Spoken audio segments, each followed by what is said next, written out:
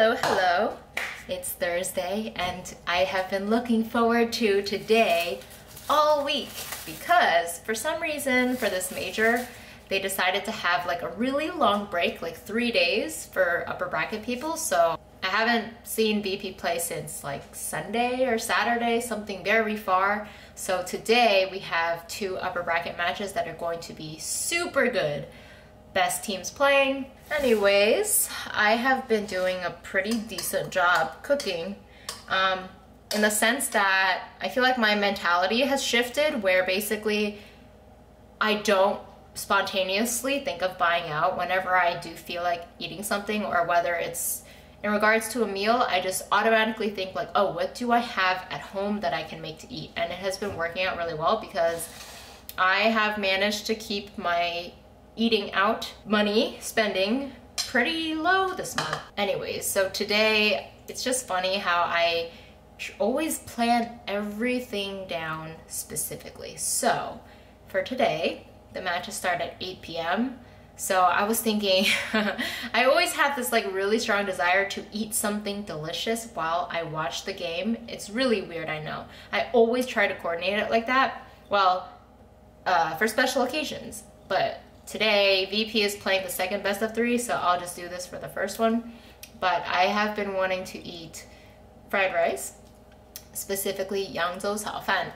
And there is a place nearby my work that sells it that I've had before and it was pretty good.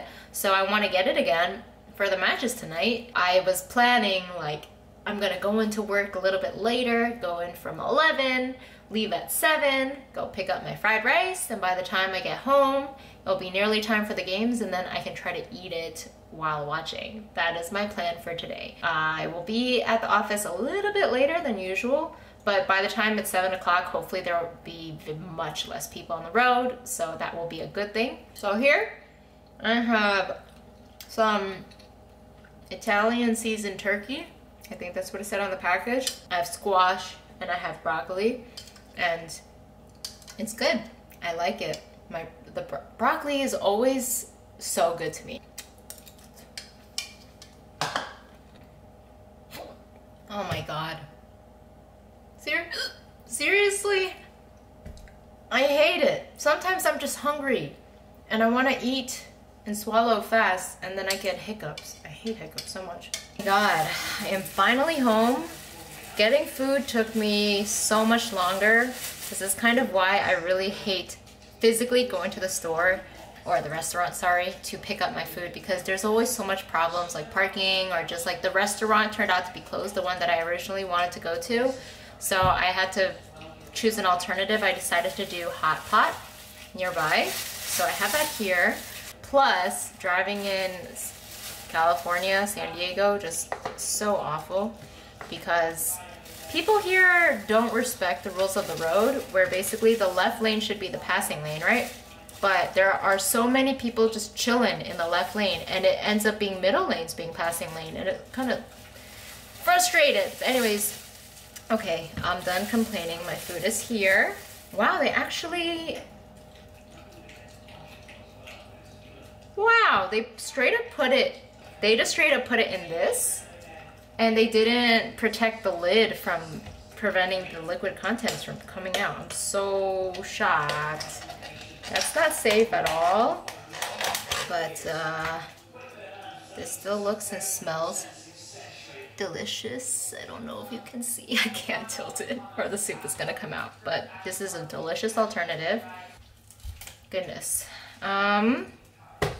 So I got some rice, which is very nice to have. I haven't had white rice in a very long time, so I guess I can eat that with whatever I cook next. So since the bubble tea is right near where the food was, I decided to get some. But fear not, I'm getting it less nowadays.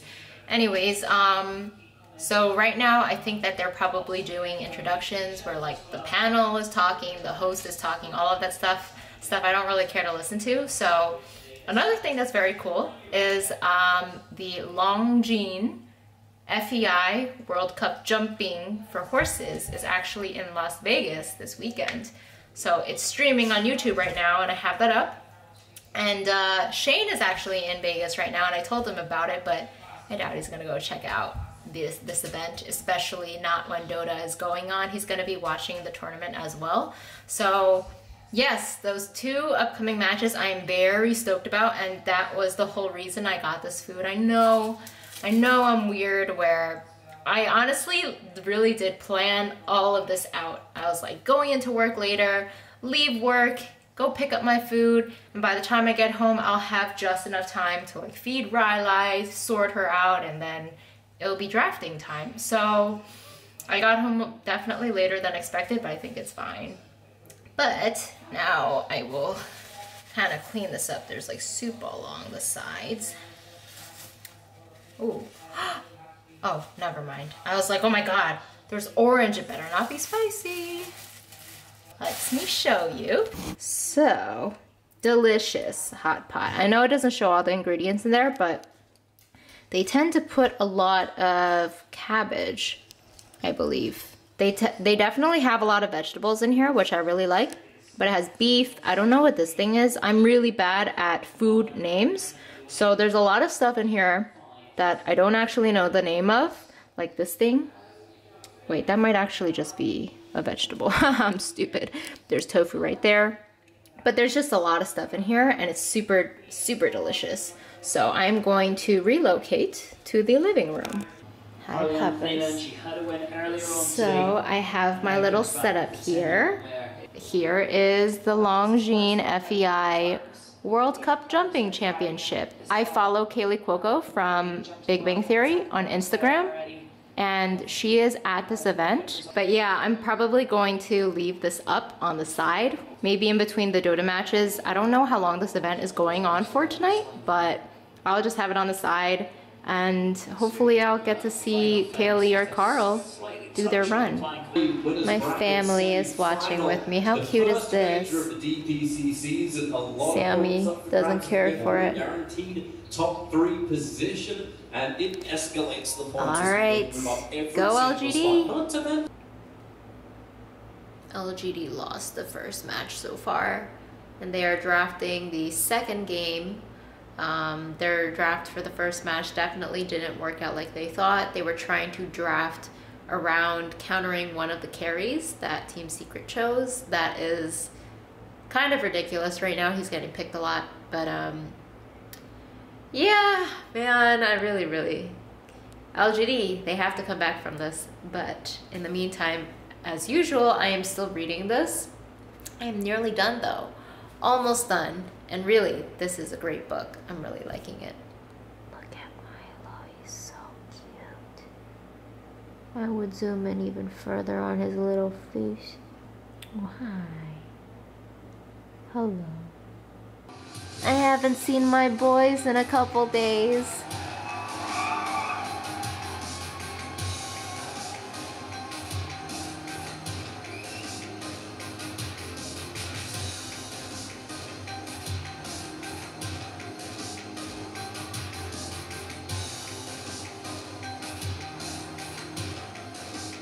Let's go, let's go.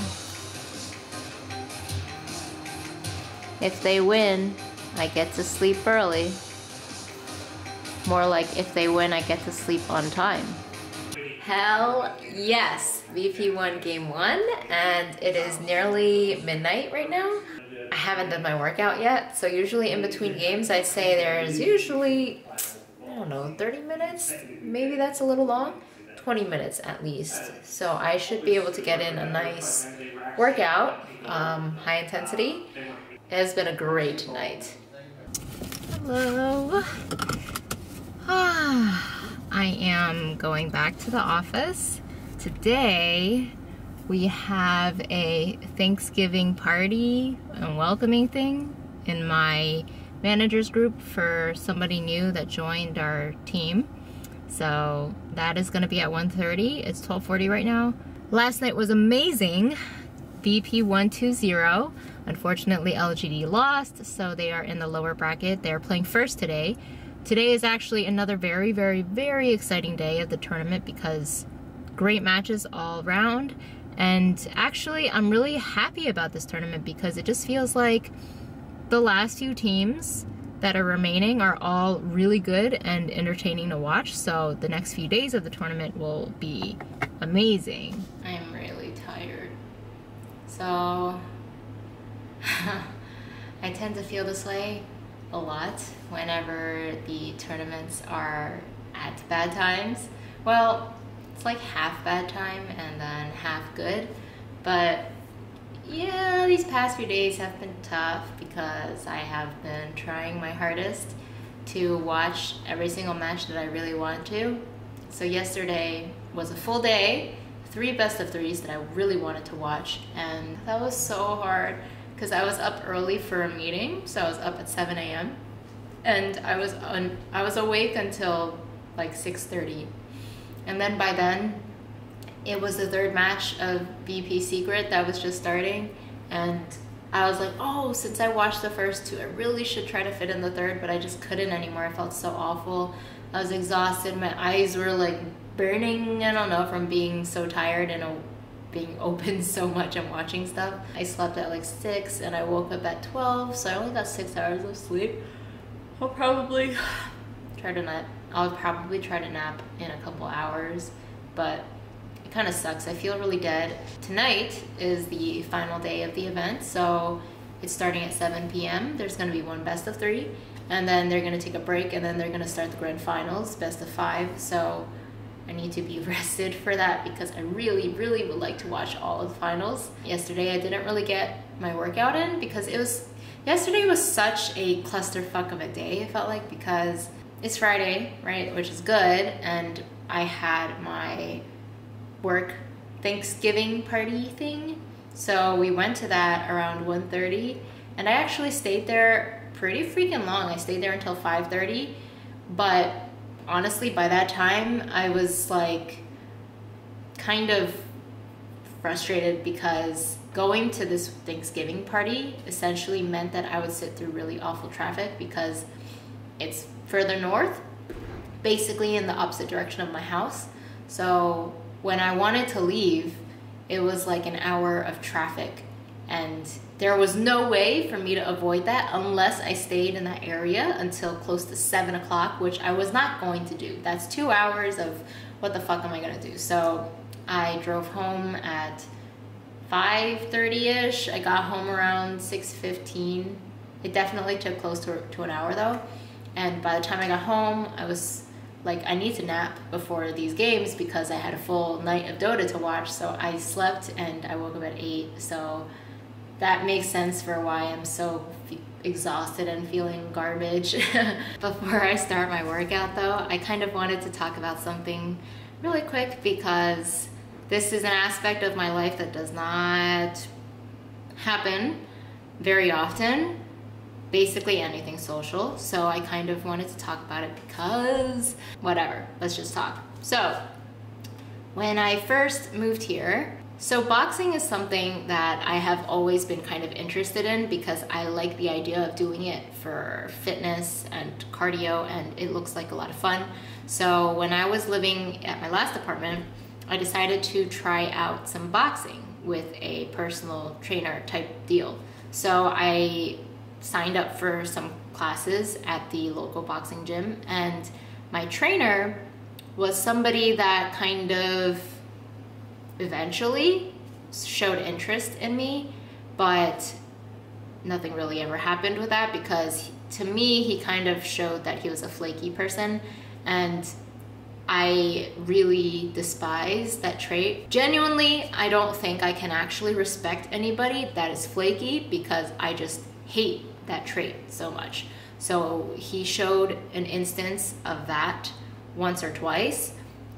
I'd say that the flakiness kind of goes along with him not being communicative, and communication is very important to me. So if people kind of just stop responding to something when they've clearly seen your message, then I start to dismiss them as a person because they're not someone I can take seriously if they're not going to be responding to your messages.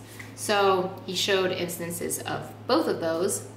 And so after that time, even though he was kind of someone that seemed like he was someone I could talk to decently well and get along with, I know these are things that I find important in a person, And if he shows the opposite of that, then there's no reason for me to spend my time on him. So basically after that time, I, just didn't really care about him anymore. I stopped interacting with him much. A couple months ago when I said that I wanted to do personal training again, I actually contacted him because he's like the only trainer I know around here, and I feel like his rates are probably on the lower side compared to most people. So I started up personal training with him again. And I kind of just remembered the first day I went, I was like, wow, he's actually, tall, he's fit. Tall is actually a trait that I find very attractive. So kind of probably just seeing his height and the fact that he's very ripped made me think, oh wow, he's actually kind of cute. I decided to try to go out of my comfort zone, which is being a very passive person.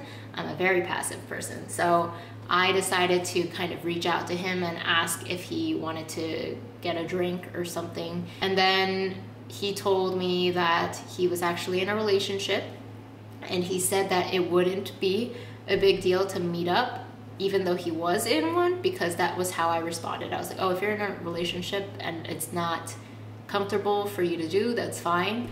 But he said, no, it's okay. But nothing ever happened because he's super he's just really shitty to communicate with. I am not gonna put in extra effort to try to make a hangout happen if the other person is just very hands off. So nothing ever happened with that. And eventually I did quit personal training because of the cost. Recently he messaged me and we were kind of talking about, I don't know, philosophical stuff. And he kind of mentioned that his relationship ended, and then towards the end of the conversation he was like, oh, I have to go to bed, but we should meet up or something. And I was just like, oh yeah, sure. I think my mentality with that was I've always been kind of curious to see what he would be like in a non-business setting, because I've only ever seen him for personal training. So to see him in a context outside of that, I was always curious about it. So when I responded saying, yeah, sure, let's do that, that's what I was thinking. But then recently, the past few days, I have just been realizing a little more, and it's something that I knew all along, but I'm definitely happy that I'm this clear about all of this stuff, so I don't have to deal with extra stress from a person that is clearly incompatible with me.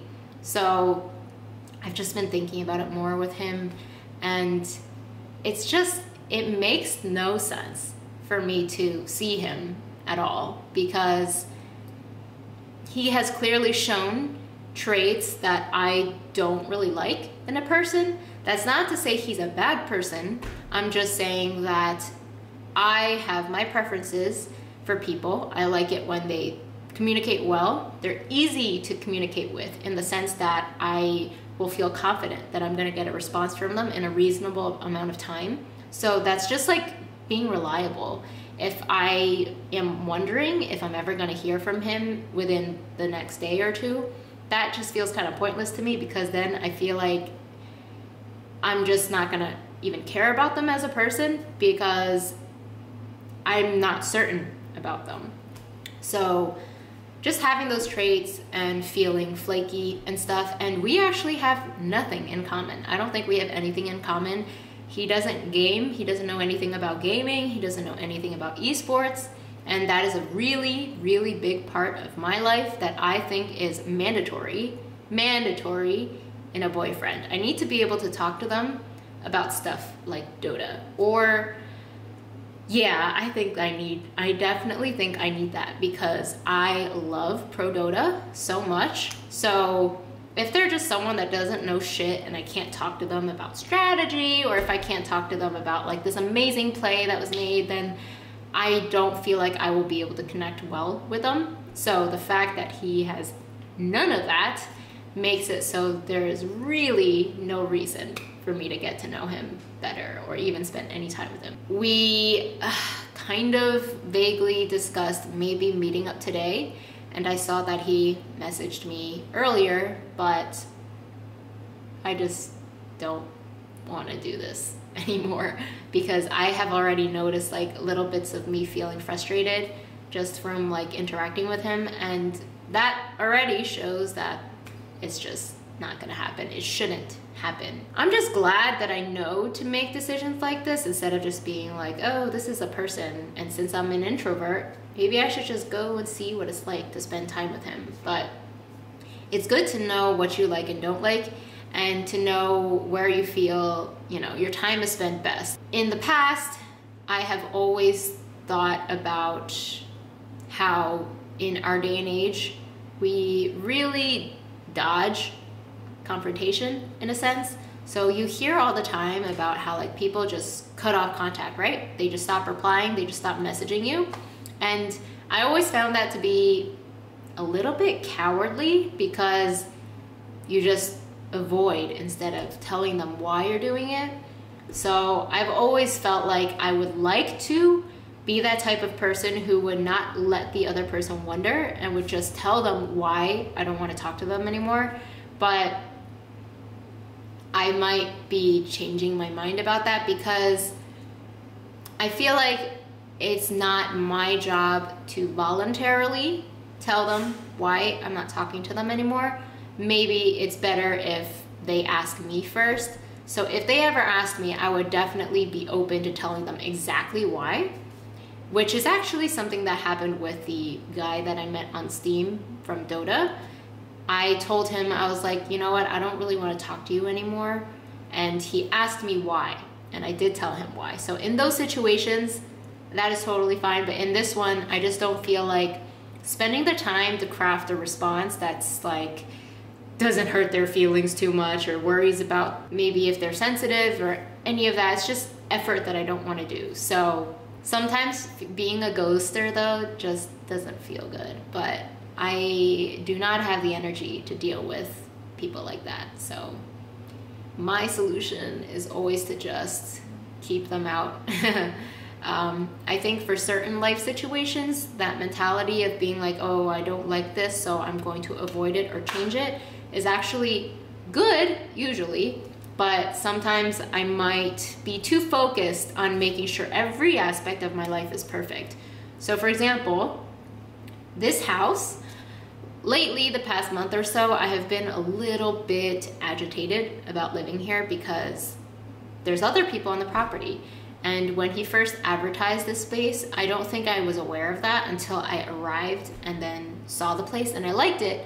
But then I found out that the landlord lives in the back, and he also has an extra studio where somebody else lives.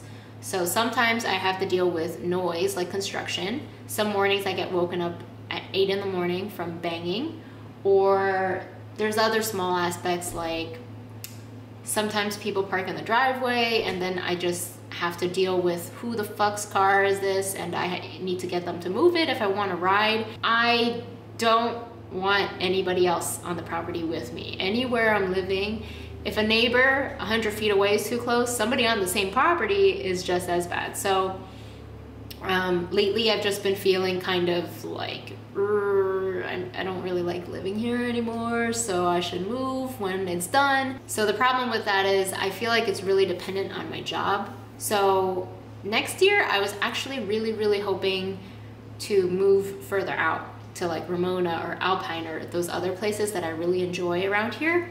But I think that is not the best idea unless I manage to get permission from my manager to work from home a couple days a week, like maybe 2 days a week. I think it would have to be minimum 2 days a week before I decide to move out there like that, because Ramona, I've realized that I actually really like Ramona, but it's 45 minutes away. So that would ruin my ability to come home for lunch, and it would just be a long commute. So both of those are things that I tend to value very highly. I don't want to be on the road during rush hour very often, ever. So 45 minutes is rough, but I feel like it might be worthwhile if I get to work from home a couple days a week. So I'm not driving to work 5 days a week. Those are just important things that I need to consider. So this is kind of one of those situations where I am kind of letting those things linger in my mind too much, where I'm feeling frustrated and agitated and unhappy about the living situation, whereas when that stuff isn't happening, it's actually really not that bad living here. So I need to kind of keep my priorities in check in terms of like not being too hasty whenever something upsets me like that. I'm still feeling a little exhausted, so I am going to do whatever little that I can and then take a nap before the final day of Dota 2 Major.